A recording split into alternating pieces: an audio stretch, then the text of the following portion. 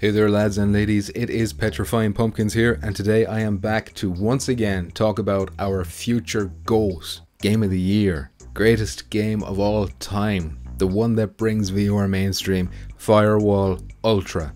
Now, I already did a big 40-minute breakdown of everything they revealed, however, it was a lot to go over and I did indeed miss out on some stuff that I think is worth pointing out. And of course, plenty of interest and discussion has developed over whether or not the Sense controllers can be a worthy successor to the aim controllers, so I want to go back into that in a future video also. Before I begin, let me just say that this channel will be covering a ton of Firewall Ultra and PSVR2 content, so if that's something that interests you, then hit that subscribe button for more. With that out of the way, let's begin. You're on your own.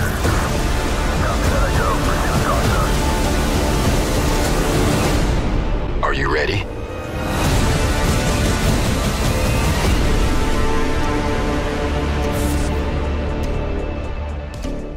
So the first thing I want to talk about is something I can't believe I missed in the trailer. I spoke about these dots that were part of the UI that I believed were indicating objectives on the map. My main reason being that the laptop had one of these yellow dots, and when it was highlighted it said objective with a number 1 beneath that. There was other dots in that room that I thought might be showing other objectives behind walls and objects and whatnot. But then I got this comment from Zoner, who believed that the dots may have indicated interaction points, as he pointed out that before the player interacts with the door, the very same dot appears on it briefly before disappearing. The other dots in that room are on a cage that stores gas canisters and some kind of cabinet or locker.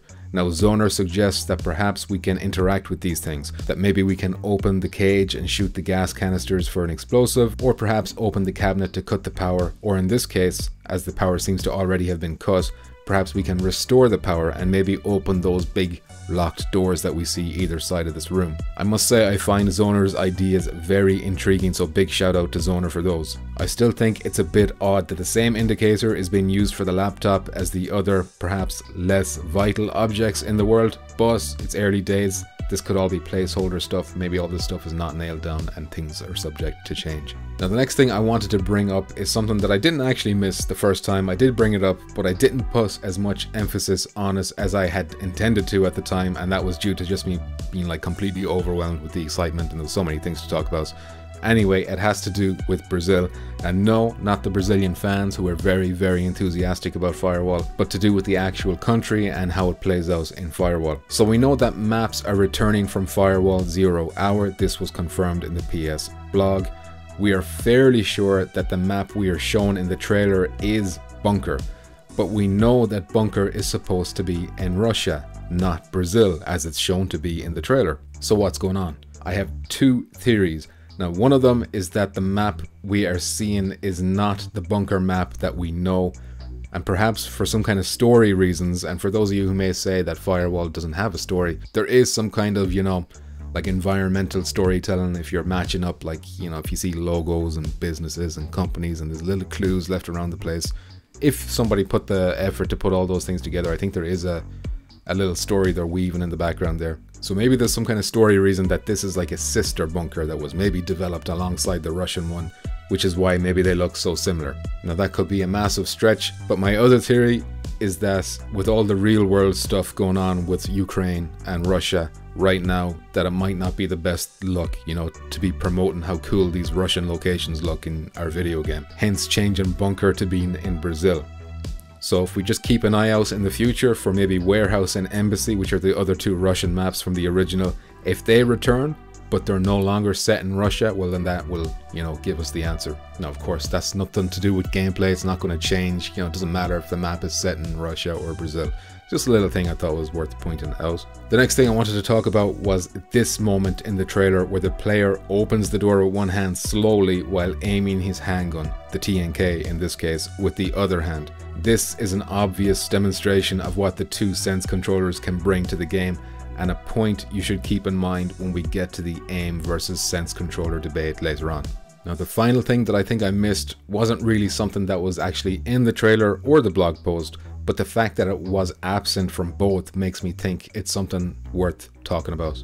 So one of the things you may have been expecting to see in Firewall Ultra, thanks to it having sense controllers, is manual reloading. However, nowhere in the blog or trailer do we see any mention of how reloading will be handled. That might not mean anything, but in the blog they went as far as to tell us you can use eye tracking to interact with HUD elements. So surely when bringing up the sense controllers, one of the things you'd mention would be manual reloading, if you had it. Not only that, but there was no mention of throwables like grenades or flashbangs, or placeables like C4. Will those be things that you're interacting with physically with the sense controllers, or will those be button prompts? Now, it could just be that they didn't want to go too in-depth with the details in this blog post. It could also be that maybe they're just at a stage in development where they haven't even decided for sure how they're going to do it yet. I mean, we don't know when this game will release after all. It could be day one, it could be in another year, it could be 2 years for all we know, so maybe these things are still in the air. Or it could be that they don't mention these things because it'll be the same as it was on the aim controller with button presses. And that will lead us nicely into our debate on aim controller versus senses. So that's some food for thought there. Let me know what you think of all these points and if there's any other details worth mentioning that I missed. My next video on Firewall Ultra is going to be focusing on our beloved aim controller versus the new kid on the block, the sense controllers, which is a bit of a spicy issue right now among the Firewall community, so stick around for that. Before I go, let me thank Decepticon for letting me use his music in all my videos, including this lovely Firewall theme remix. And that's it for me, lads and ladies. Until the next one, please stay nice and moist. Petrifying punk.